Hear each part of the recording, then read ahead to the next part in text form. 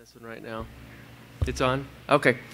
Well, I'm just going to pray, get us started, and then I'm going to bring, if Brother Kurt will come up and lead us in a song for Sunday school. So the song that we're going to sing in just a minute will be A Shelter in the Time of Storm, 369. So if you want to get that and have it close, we'll be ready for it. But I'm going to open Sunday school time up with a word of prayer. Father, we again thank you for this blessed morning that you've given us here, Lord, at Charity Baptist Church. Lord, we thank you for the place that you've given us to be able to gather, Lord, and it's warm here. Pray that our hearts would be that way, Lord, toward you too this morning. Allow us to be willing and ready for your word to grow thereby, Lord, and to share with others, Lord, the beauty of our relationship with you and what you've done for us, Lord. We'd ask, Lord, those people, again, we know that we've been reaching out to many people in the community, that those would come this morning and be a part, of, Lord, of our service. And we just give you our Sunday school hour in the name of Jesus. Amen. 369.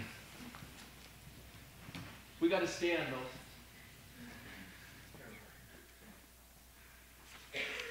369, a shelter in a time of storm. First two verses, okay.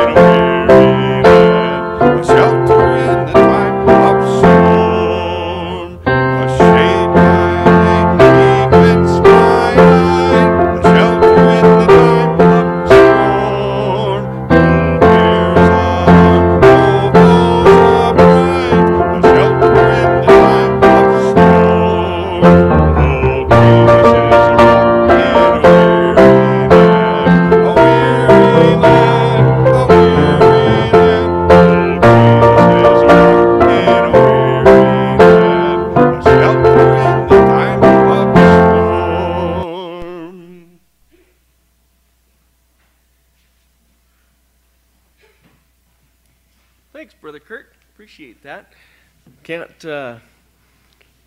I've had to lead music a couple times, and it's not generally pretty, so thank Brother Kurt for coming up and doing that for us.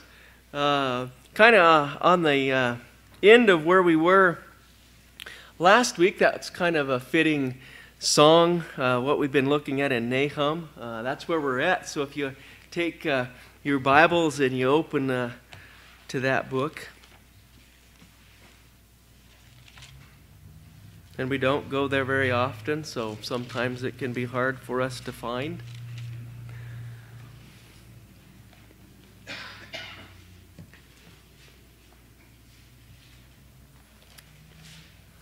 We've done some introduction to this book. We've looked at kind of two titles, the Burden of Nineveh and the book of the vision of Nahum, the Elkoshite. And now we're beginning to look at the character of God. And we first looked at his character of being a jealous God. And being a jealous God, there were two sides of his jealousy that we had looked at. And then last week we moved on to looking at God's character of being slow to anger. And that another quality that we saw with him being slow to anger was also he was great in power. And because of his greatness of his power, he was able to be slow to anger and not bring forth that wrath as quickly as he could. But we see here that Nahum, we know, is a book of God's wrath and judgment that's going to come upon Nineveh, or the Assyrian Empire. And we saw a little description of that last week at the end of verse number 3. It says, the Lord hath his way in the whirlwind and in the storm, and the clouds are the dust of his feet. So I was just thinking of that storm that actually came upon Nineveh, we know, and completely destroyed it. But we're going to be looking at some of those things. But there's a coming day when God's going to bring his wrath too. But we're sheltered. We're sheltered from that in our Lord. And what a great thing that is for us. So we ended last week right there. And we're going to move on into verse 4 to see another piece of the character of God. I'm going to read that verse. It says, he rebuketh the sea and maketh it dry, and he drieth up all the rivers. Bashan languisheth in Carmel, and the flower of Lebanon languisheth. And that's all we're going to deal with, is that one verse right there. Lee's shaking his head, if we could. But if you're here tonight, when we get back to 1 Corinthians, we're going to actually cover one entire chapter. And we covered one entire chapter of that last week. If you missed that, that doesn't happen very often. But here we have the one verse, verse 4, the character that we see. He rebuketh. He rebuketh. And we see that it talks about his rebuke first of the sea, and he maketh it dry, and he drieth up all the rivers. Well, he's actually speaking back to the time when God rebuked the sea when the children of Israel crossed the Red Sea. He rebuked it in the sense that he held back the waters, didn't he? So the children of Israel could cross on dry ground to the other side. And that speaks, we know, of salvation that we have in the Lord Jesus Christ. And when they got on the other side, they sang Moses' song of redemption, the redemption song. So he rebukes the sea, and then it talks about he drieth up all the rivers. And that's speaking of that time when they then came through the wilderness and they got to the Jordan River. And he dried up, or held back, rebuked the north side of the Jordan River to keep all the water on the one side, and everything that came from below it was dried up for a time, and the children of Israel crossed over. You know, that was different than the Red Sea. It looks like the Red Sea parted and held both sides back. But the Jordan River was only held back from the north, and everything south of it dried up. So we see God rebuking the sea and God rebuking the rivers. But we see a little bit more here. It says, he rebuketh the sea and maketh it dry, and drieth up all the rivers. And then we got this place Bashan that's languishing, and Carmel and the flower of Lebanon languish. Yeah.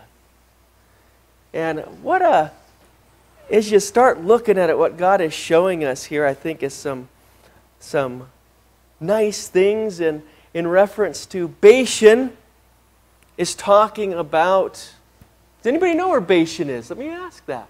Maybe Jackie does, that Bible student there. Geography. Who's the geography teacher? Yes, Chrissy's talked about him quite a bit and liked his teaching and stuff and his knowledge of all those things. So Bashan, anybody know where Bashan is? A blank. Bashan's on that side, the eastern side of the Jordan River.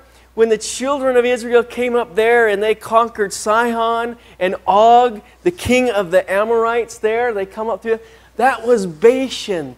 So Bashan, it says, languisheth, and languisheth really means that they are weary and they've been made weak. And the rebuke of God, when it said that he rebukes, God rebukes, he chastens, he punishes, and he afflicts us for correction. That's what the rebuke means. A little different. When he rebuked the sea, he rebuked it back so we could pass through, but he also rebukes us in our life. And we see that character of his rebuking, and that's what he's done here. When we look at Bashan, it languisheth. Then we have the place that's called Carmel. And it's actually Mount Carmel, because there is another Carmel that's right in the area of Judah. But Mount Carmel, does anybody know where Mount Carmel is? That place where Elijah had that, what was it, a duel with the false gods or prophets of Baal there. Where's Mount Carmel at? Shelley, you said something. Where is it? What side? On the west side, that's right. Not too far from the Mediterranean Sea. If you got that picture in your mind, so we got the west side, Mount Carmel, close. It's a ways in from the Mediterranean, but I think that's where Elijah, when he saw the little cloud develop, was that coming from the Mediterranean Sea there as he was on Mount Carmel in that area? Where was it? I don't know for sure, but so we got the western side, we've got the eastern side, and then we got Lebanon. Lebanon here, the flower of Lebanon languisheth. It too is weary and is weak. Where's Lebanon?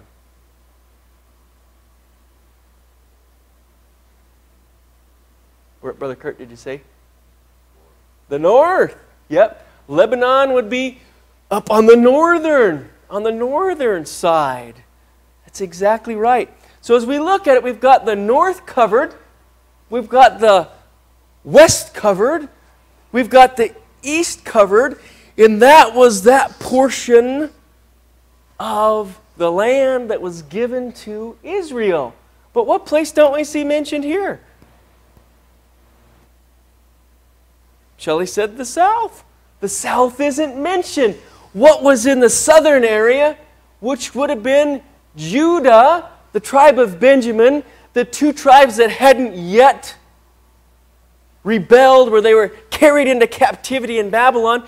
So he's talking only about the northern kingdom, setting those borders out that had been punished or rebuked by the hand of God with the Assyrian Empire, and they'd been carried captive. We already had talked about that. But I thought that was a beautiful picture, how God gives it. He talks about Bashan. He talks about Mount Carmel and Lebanon, speaking of that area. But it appears they're weary, and they've been made weak by God's rebuke. And whereas Nahum, during the time that he's delivering these message in the book here, but we know that he did grow up in what I think, there's several, remember I told you many ideas, but I really believe it was in Capernaum. Capernaum, kind of coming from Nahum, his name, in the area of Galilee. And when the Assyrians came in to take him captive, Nahum fled to the southern part of Judah, where he begins to prophesy the things that were happening. So from the area in which he was at in the south, he knew what happened from the east to the west to the north, that it had been desolate by the Assyrian Empire. Israel had been taken captive. And it was, oh dear, close to his heart, because those were his people. Those were his people.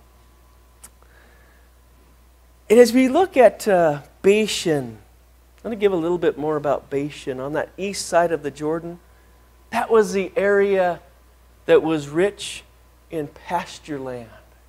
That'd be a place that we'd want to graze the cattle, horses that you have. That pasture land was great in that area. And then as we look at Mount Carmel was the area that was rich in vineyards and gardens. Vineyards and gardens. And then up north in Lebanon, it mentions a little bit of a flower here, but the flowers had the strongest fragrance from Lebanon. Have you been, you know that springtime of the year? We've got that tree in our front yard, kind of the left of our driveway that I don't like because it drops all those, what is that? Cran apples. And it seems like there's always cran apples through crab apple. They're all over all year. It doesn't, you'd think that they would eventually all be off there where there wouldn't be any, but even through the winter, they're still falling. In the spring when the flowers come on, they're still falling off there, and then we get new ones. And then it starts all over again, but it's all year, it seems like. I sweep them off the driveway. But when it's flowering, you can come out of the house and you can smell that fragrance of that tree, and it is beautiful. And I think that's what I'm thinking of, the flowers of Lebanon. When you'd go to Lebanon, the flowers that you would smell, it was known for that. Not only that, who knows what else Lebanon was known for? Some other great thing. Jackie, you said it, I think. Cedars, yeah, the great cedar trees of Lebanon. And I think in the days that we live in now, there's not a whole lot of them left like it was in the forest lands during this time, because people went in and used up many of them. But there are still some there, but not like in the time that Nahum knew, the great cedars. What a great land God had given them, but Nahum sees it here as a land that is now languishing, and it's weak from the hand of the rebuke of God. But in the midst of that, we see, you know what, we said it's kind of a dark book because we see judgment, but yet we see he's a great comforter. Nahum's name means comfort. He's that great comforter, and he brings comfort even in the midst of what he sees with Israel and what has happened to them, the rebuking hand of God. They're weary. They're down to the lowest that they could be. But you know, when we come to know the Lord and we become His sons, His daughters, He's our Father. And He rebuketh us like a son and like a daughter. And when He rebukes us, His character is still the same as it was here. He rebuked them, but in that rebuke, He wanted to bring them down to their weakness, where they were weary and they were weak. And they could only do one thing, and that was to turn to the God of Israel. So when our God today, at this time, rebukes us as sons and daughters, it's for the same purpose. I want to bring you low and make you weary so that you can't get up in your own strength, but the only strength you can get up in is in my strength in you. I think that's what happened to the prodigal son. I think the prodigal son, as he left and squandered all that he had, he was there amongst the pigs, the swine, feeding them the corn cobs, eating maybe those corn cobs himself, thinking back to what it was like in his father's house. He was brought low to the lowest he could be. And the only way that the prodigal could come up and rise was in the strength of God. It wasn't in his strength, but in God's strength. So, the rebuking hand of God, the character of God in His rebuke, some people, like Hebrews 12 says, cannot like God's rebuke and not like His chastising hand. But we need to look at God's chastising hand as good for us. And we can be confident that if we get outside God's direction and His will, we can be confident in His character that He's going to rebuke us to bring us back. And you see, Nahum, and what he was speaking to just right before this, that this great devastation that was going to come upon Nineveh. but yet in it we see God's hand had been already upon Israel by Assyria. God used that tool to bring His rebuke upon His people. Not to destroy them, but to bring their heart back to Him. And the sad thing is in the day and the time that we're in right now, Israel still has not fully come back.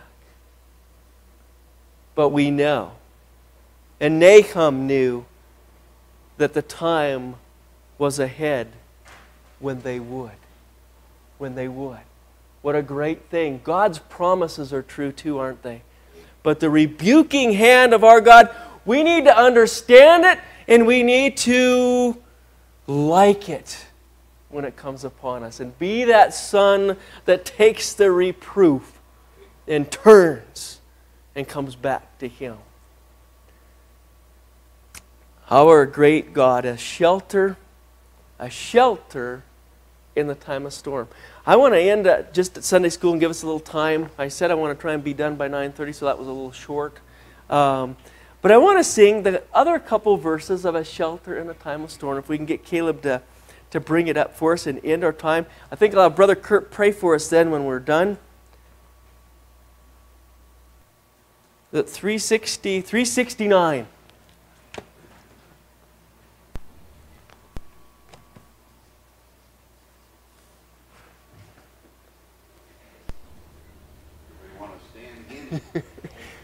Verse 3 and 4.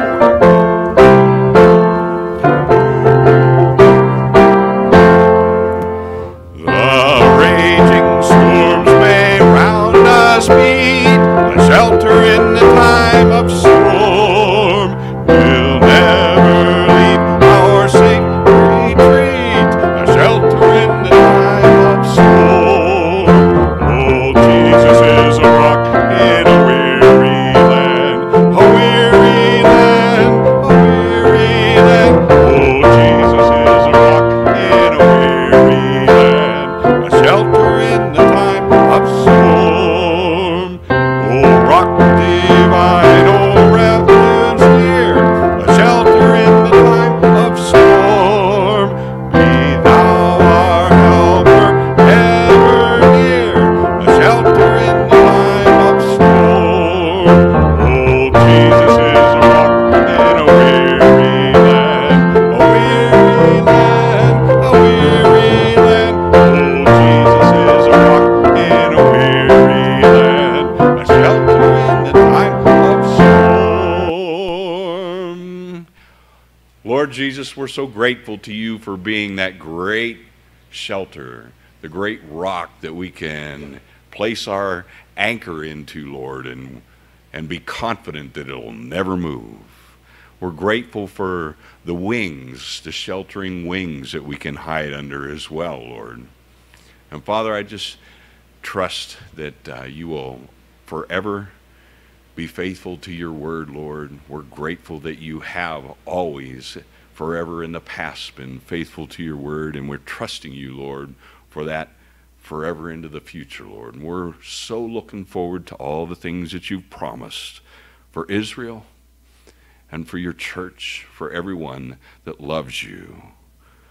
Thank you for being good to us, Lord. We're looking forward to what else you have for us this day in this place from your word and by the power of your Spirit, Lord. In Jesus' name we pray. Amen.